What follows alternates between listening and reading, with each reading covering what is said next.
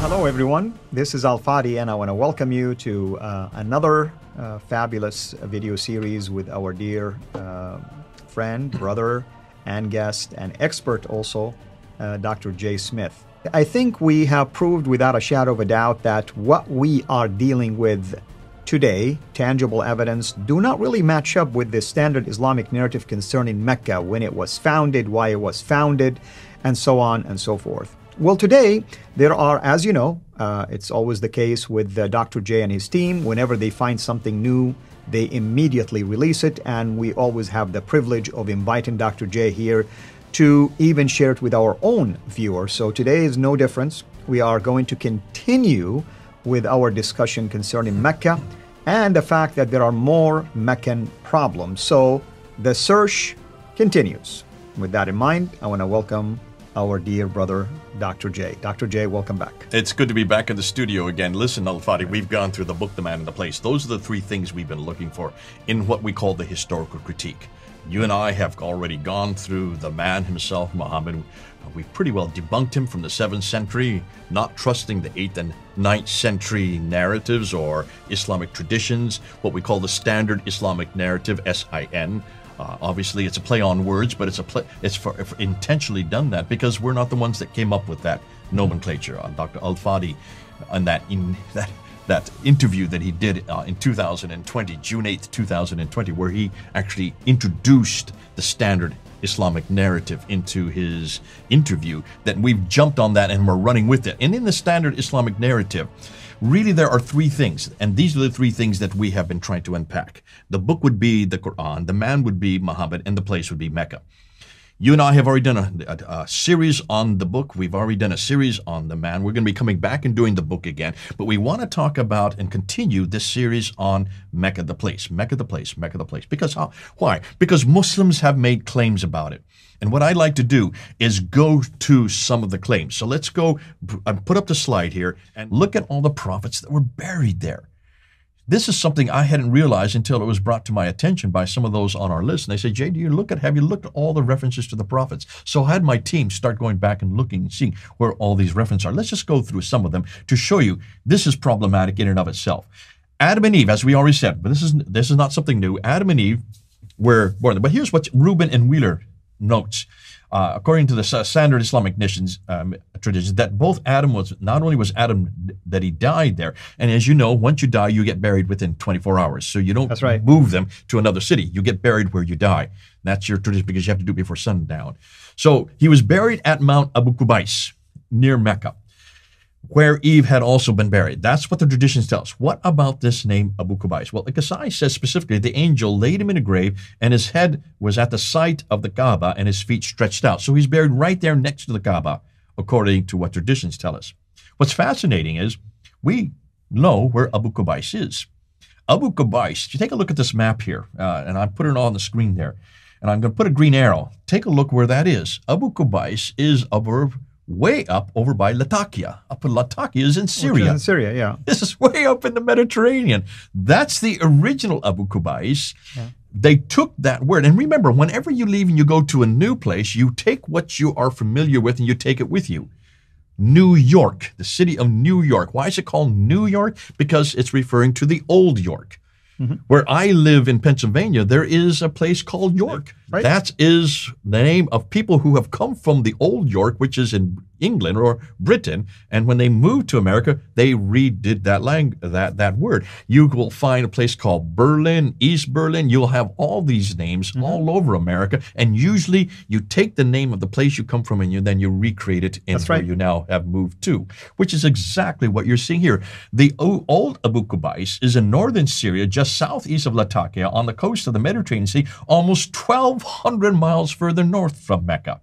This is a perfect example of this borrowing. So it looks like the original one was way up north. Have we said this before?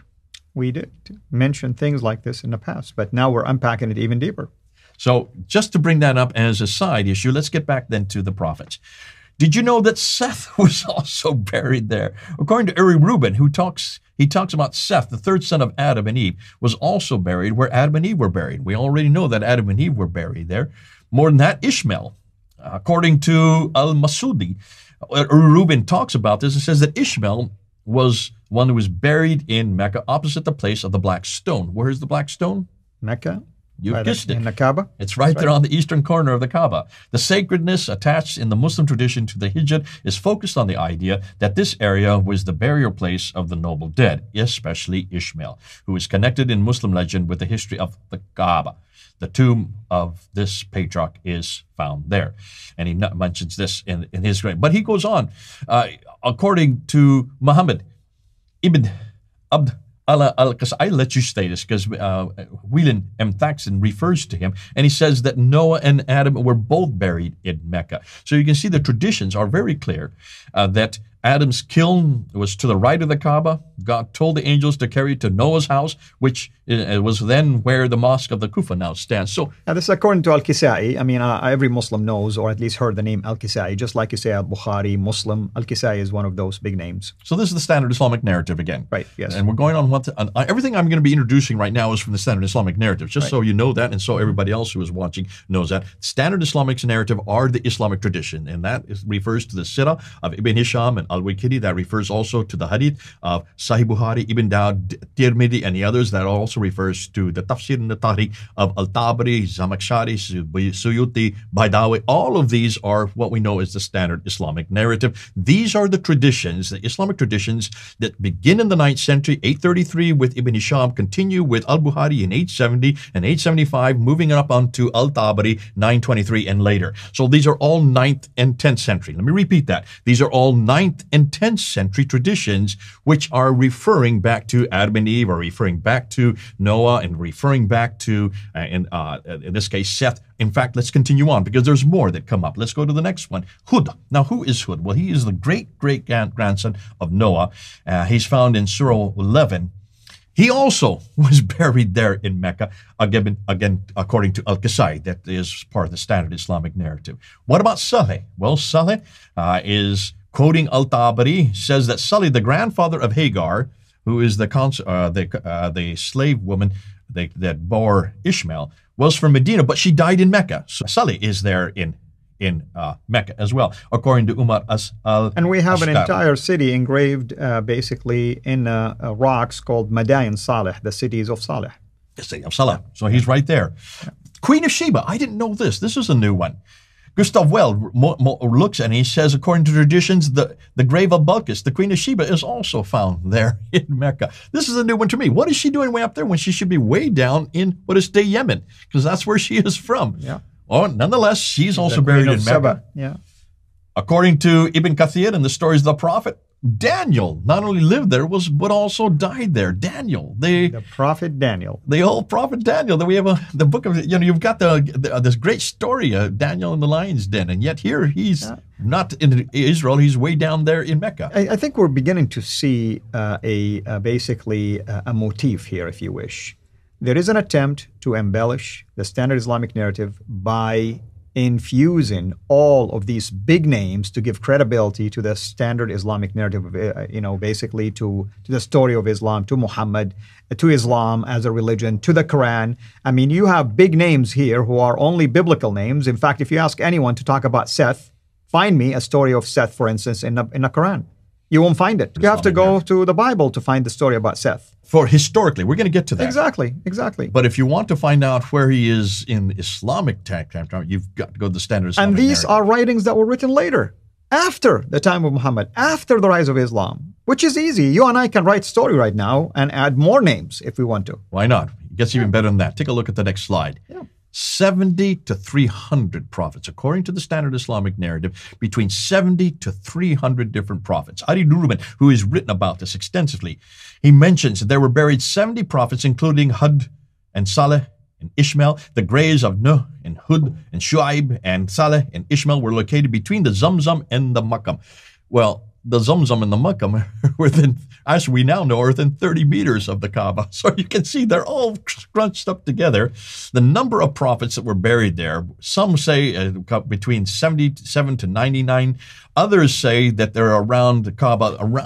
So we're talking about that little area around the Kaaba. There were 300 prophets that were buried there, according to Uri Rubin when he's looking at the Standard Islamic. Wheeler also notes the same thing. As-Suyuti reports that Shuaib, along with Hud, Salih, Ishmael, and Noah, are buried in the sanctuary. So you see prophet after prophet after prophet. But not only are they buried there, look at what we found next. Look at the next slide. They're still alive and praying there.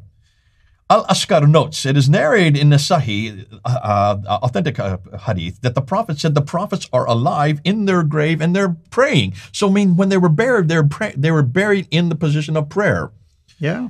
So, one of the ways in which Allah honors His prophets and messengers is that the earth does not consume their bodies. No matter how long a time passes, their bodies remain preserved from decay, according to the hadith. The Sahih text indicates that the bodies of the Prophet will not decay or disappear as happens to the bodies of others, according to Umar al-Ashkar. Now, stop and think that through. If that is the case, stop and think it. You've looked at the pictures. We've shown the pictures many times of all the buildings that are being built right now. Mm-hmm. You have that clock tower, the fourth highest building in the world, while we're speaking. At that building, and if you're going to build large clock towers that are that high, you need to dig deep foundations.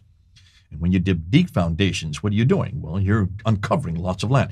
And this is all around the Kaaba, where these 300 prophets are buried. When you dig foundations, don't you think they should be coming across these bodies? Absolutely. In fact, I would challenge anyone right now with the technology that we have, just use any devices that can at least show you images of what's underneath these grounds, like the grave of Muhammad. Wait a minute. These are alive. Remember what we just read? Just show us what's there. These prophets are still kneeling. They're still in a kneeling position. They're still praying. They're supposed to be alive as they're praying.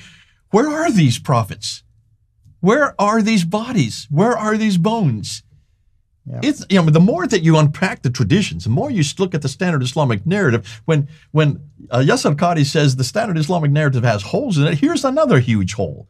I'd like to know where these prophets are, between 70 to 300. Let's look at the next slide. Let's conclude this, and let's just go through each one of the list. Adam and Eve, Seth, Ishmael, Noah, Hud, Salih, Queen of Sheba, Daniel, 70 to 300 that are prophets, all lived or died there in Mecca. This would mean that almost all of the Bible would have to be rewritten. We'd have to write everything about the Bible, and all of the stories be redirected 600 to 1,000 miles further south. Yet there is so much evidence for the biblical narrative historically, yet almost nothing for Islam. So where do Muslims go to get their authority for all of these stories? Can you see this is a real problem here? Absolutely. Absolutely. And this is why we are doing this continuation of that series, because the more evidence are available out there, Dr. J and his team, and I'm thankful to also play a role in this and bringing it here in our channel. We want you, our viewers, to be aware of it immediately for one purpose, really. I mean, if you're a Muslim watching this, we're just asking you to examine the evidence. Don't get emotional. Emotions do not do anything. All we're saying is get tangible, get factual. Here are evidence. As a Muslim, by the way, you can go to Mecca, right? Non-Muslims cannot go to Mecca. You go to Mecca and you find these graves for us. In fact, be the first to do a YouTube channel and show us these images. In fact, be the first to take even devices to show us that there are actual living human beings who are praying in their graves. I mean, that will be a ground-shattering discovery, actually, for everyone. If you want to prove Islam is right, this is your opportunity to do it. So let's get real. There is none of this, nothing that exists anywhere in the earth. And that's what I mean by anywhere. So let us really focus on reality. You want to know about these prophets? Most of them, not all of them at least, Islam invented some names. You can go to the Bible. You read the history of these prophets. All of these prophets and descendancies and their genealogy and all of that throughout the Bible is very crystal clear. None of this nonsense in the Bible that you go to the grave of Abraham and he's still praying, that you go to the grave of Ishmael or Isaac or anybody else that is still praying. I mean, what benefit does it do to us anyway, even if they're still praying? I tell you one thing, the God that we worship is the God of Abraham, Isaac, and Jacob. He's the God of the living. They are alive in heaven, that's for sure, not in the body, but in the spirit, as every one of us who is in Christ will be in heaven, absent from the body, presence with the Lord immediately. So we invite you to accept the Lord and get along with that and forget about these mythical stories that do not save anyone. All it causes is just people have bragging rights about things that are nonsensical, things that cannot be collaborated, things that cannot be proved, yet the facts and the truth are always found in the true book of God. That's the Bible. And that's what we invite you, as our viewers, especially if you're a Muslim, to consider examining these facts in light of what the Word of God is saying. And the more we share things with you, I assure you, you are going to be more and more basically alert to the fact that what the Standard Islamic Narrative shares has nothing whatsoever to do with reality. And that's what we hope for, is that you come back home to the Lord, to facts, to the truth. Amen? This is Al-Fadi, over and out. God bless.